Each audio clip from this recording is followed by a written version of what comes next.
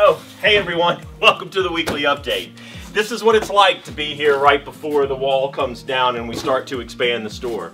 There's so much stuff that you can see that's coming in so that we can have kind of this new presence for you guys and kind of spread people out a little bit more just for normal social distancing.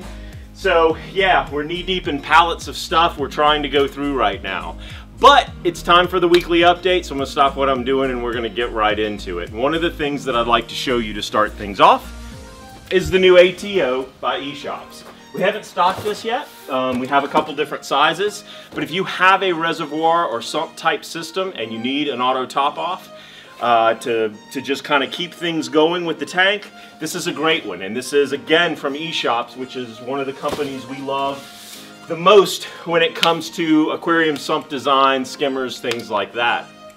There are a lot of small tanks that have come in and a lot of nano tanks, a lot of rimless tanks, desktop type tanks and things like that. And whether you're watching or not, we have tank tip videos and we have the Fish Biz 101, which is our beginners type classes, so to speak, that we have on YouTube that we're trying to teach a younger audience about simple type aquarium keeping. All that to say is that I wanted to show you a little bit what the tank tips videos are like, and I'm going to cut to that now and let you see a little bit about aquarium design on a very, very small scale. Today I want to talk about a very simple tank tip, so to speak. Normally, I love to do advanced decorating ideas and things like that. You've seen some of the more elaborate things that I've done on the earlier tank tip videos. Today I want to talk about simplistic design in a small nano tank. So that's all we're going to focus on, is how you can have a very simple design in a very simple typed desktop tank. And what I've done for this is I've chosen a couple different tanks, and I wanted to show you just a couple of different design ideas or thoughts, and you can kind of get an idea of how simple it is to take a very, very small space and make something really creative and cool out of it. So without further ado, let's get started.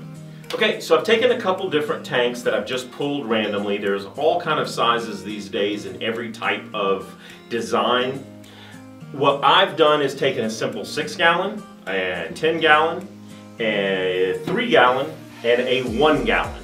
Especially just to show you how much you can do with very little water and very little mass, period. And I've taken a couple different, this is a rimless and this is the new edge-lit by Aquarium. One of the tanks, the 6-gallon edge-lit, I wanted to show you just because it is lit around the bottom edges.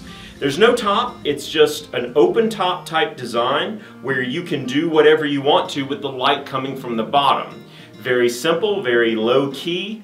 I would use this for a type of a nubius, like with live plants, or even plastic plants in a very simple design. This is just a simple rimless tank, which I'm going to put a light on top of and just show you a simplistic design with it. And I wanted to also show you where you can see this little edge lit, which is just a 1-gallon box. It does have a top if you choose to use it. It is lit around the bottom edges. Rather than a slow motion video, I wanted to show you what I did with just this one simple box for a beta. It's kind of cool because you can see it's open on the top. There's live plants that I have in here. This has been set up for about 2 weeks. And we put plant gravel in there. You can see the beta as well. While we're not huge proponents of small beta tanks, we do like them to have as much space as they can. This makes a great little tank for something that doesn't need a whole lot. And in any space, in any corner of any room, this little 1-gallon box is kind of cool. That's just showing you what you can do with a 1-gallon tank. This, I would like you to see, simple box, not much to it. But here's what we're going to do. We're going to take a really cool piece of driftwood, like this. We're going to focus all the attention on one part of the tank. I'm going to take some sand.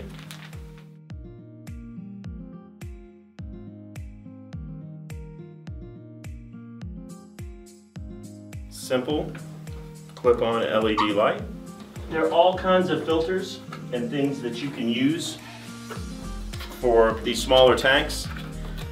We're finding that while not the best overfiltration, These are great little filters to sit in the back corner of many of the small tanks where you would want an internal filter and not having very much on the back. This is a Quiet Flow 20 from Aquarium for this particular tank, depending on what I was going to put in it. And in this tank, I would probably do shrimp. This would be the perfect filter to kind of hide somewhere, probably behind my rock work in here, or somewhere kind of off in the corner where there's not very much hanging off. But as you can see, it's just a very, very simplistic design, not much to it, but with a few well-placed live plants, some water, you're off and running. Okay, so the Aquarium edge lit. Very simple design in this as well, but I wanted you to see how the edge is lit. It's really cool. It has its own little mini stand that it actually props itself up on the table, but very cool because of how it's viewed. I'm going to do something super ultra simple in this thing, but I want you to see how unlimited you are to an internal tank design, because especially with the lighting and not having to have the top, with some fluval stratum gravel, and I would be doing this primarily for shrimp, really small tetras, things like that, or maybe even a species only type. And I grabbed 2 pieces of driftwood, and the way that I would actually use these, or utilize these rather, is very similar to something like that, where you can see if you come up close that it's not touching the bottom at all. It's really kind of cool because it's almost like a submerged tree trunk when you're actually looking inside the aquarium. A couple well-placed plants just to give it a 3-dimensional effect, but the fish can swim up under it and all around it. You can move it because your lighting's already established. I've also done this piece if you want something that's a little more elaborate. And I don't really mean super elaborate, but something where you could actually take a small air plant, put it on one of these corners, but again, it's suspended, it's very light, so you're not harming the glass at all. It's actually being suspended in the water, but it's kind of coming around the tank. And I like this design just because it broadens the size of the tank a little bit, but also when you see the fish, they're up underneath this part that you see right here. Plants, it gives it some kind of a lift that I think is kind of cool and kind of different. So these are just a couple things I wanted to show you, because we do talk about nano tanks a lot because there's so many things you can do with them. Certainly there's other ways to filter these, there's all kind of different things that you can do.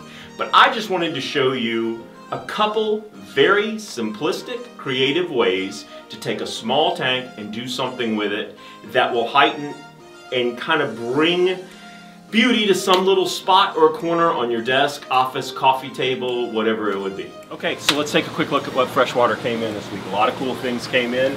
I'm going to start here with the Farewellas.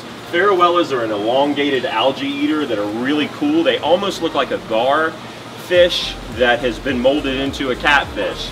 They are an algae eater. They get pretty long in an aquarium, but they're really cool to look at and something different. I also got in these albino hopalo marble catfish right here. They don't get any bigger than what you see here. They're a dwarf type catfish. They are beautiful. Check out the pics right here. I also got in some panda loaches. Loaches are great for eating algae and stuff like that on the tank as well. These have great color just because of the stripes. Very cool little fish right there. One of my favorite fish, and I harped on this a couple of weeks ago, are the bloodfin tetras. The reason I like them so much is there's such a simplistic contrast between this crimson red color that you see on the fins and the actual fish itself.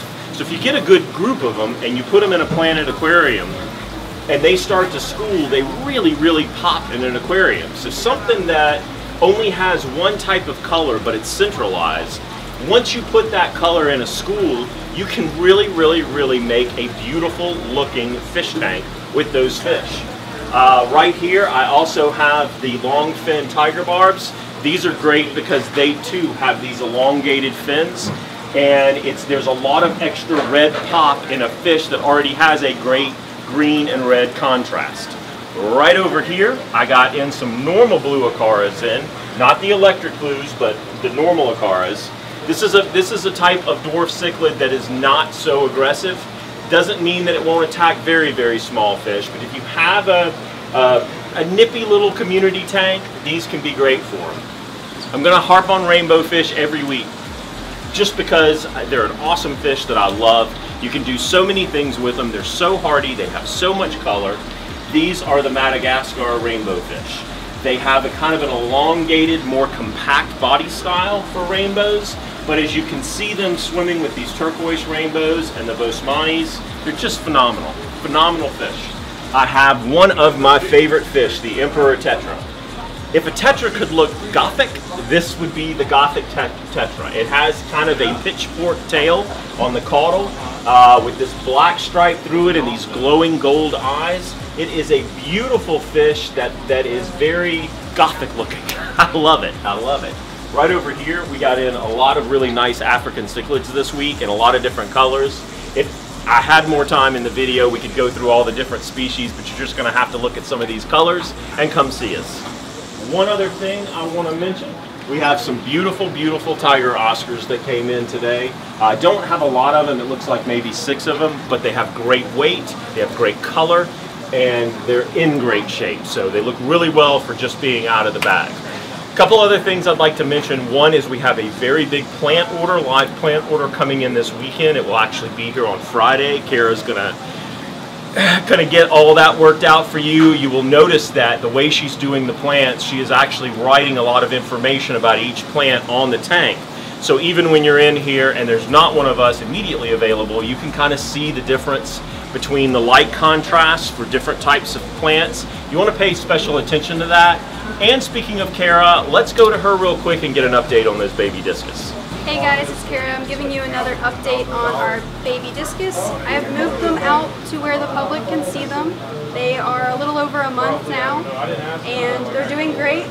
As you can see by what I've written on the tank here, they'll be for sale when they reach the size of this circle, which may be around June or July. I'm hoping for June. And also the parents laid eggs again, which I'll show you guys now. So we're expecting another round of babies. And they also eat flake, which is awesome. All right, jumping right into saltwater, I want you to pay very close attention to one of the prettiest fish in the Atlantic Ocean, the queen angel. This is a beautiful, beautiful fish, and while not reef safe, it is about as pretty as any angelfish gets. The lemon yellows and the bright, bright blue crown on her head, just incredible. We also got in what I think is her counterpart, the yin and yang for the Atlantic Ocean, and that is the gorgeous French angel. If brown and grays and a little bit of yellow in a color fish could be prominent, dominant, and beautiful, the French angel definitely takes the cake. I also got in a beautiful Naso Tang this week. It's one of the quickest sellers for us. We usually sell out of them pretty quick, but I got in another one. As you can see, the girth on the fish is about like that. It is absolutely beautiful, fantastic looking fish. I also got in one of the rarest groupers that we stock, the Polini grouper that you can see right here. This is a phenomenal grouper. It is as colorful, I think, as most groupers get, definitely on par with the Miniatus grouper. And rounding the corner, I got a beautiful blue angel. You can notice the slight difference between this angel and the queen. This is also an Atlantic angel. And you can see this little guy is following my finger, and he's only been in here for a few hours. But very alert and active, which you always want to see in a fish you're buying. Not skittish and scared. The blue angel does not have the crescent crown like the queen does. That's the main difference. There are a few subtle differences, but the color is about the same. I also got in a baby blue, and I got in the long-nosed hawkfish. This is a great fish, as all hawkfish don't have swim bladders, so they have to hop everywhere they go in a tank. This adds to the personality of the fish because it's not a fish that stays in constant motion. It's a fish that kind of rests and watches kind of what's going on, including the person that owns the aquarium. So let's run in the back and see some of the other things that came in the invert section. Okay, so back in the invert room, I got in some beautiful purple firefish. I love firefish because they just add this soft, beautiful quality to a lot of tanks. They kind of keep to themselves. They're extremely peaceful, but a very, very beautiful small fish to have. even with other gobies and blennies. I also got in, and you can see them from there, these gorgeous red Atlantic serpent stars. If you want a starfish that looks like an octopus, that looks like a starfish, these guys are great, and they really put on a show when they come out in the tank. Orange chestnut snails. If you gotta have snails in your tank, orange chestnuts are a pretty cool way to have them. We got in lots of starfish, lots of anemones.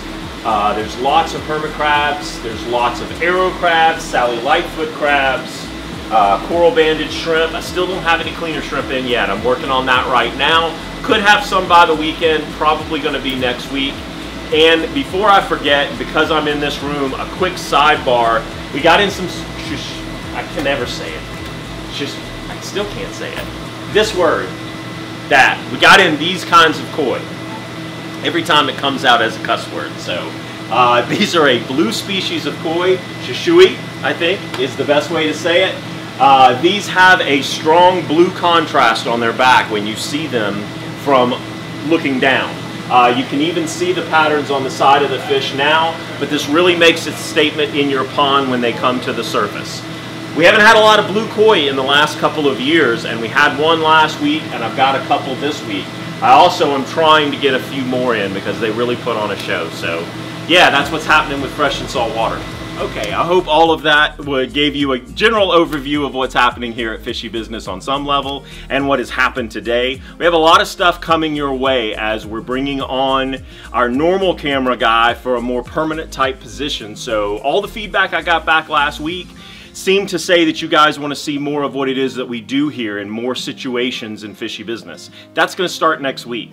So I would tell you to start watching your YouTube almost every day for updates, or subscribe, check in with us, watch Facebook for the YouTube updates, and we will start showing you pieces of what we're doing here all the time, whether it's service, whether it's how we service aquariums in here, and just what the normal day is like for us.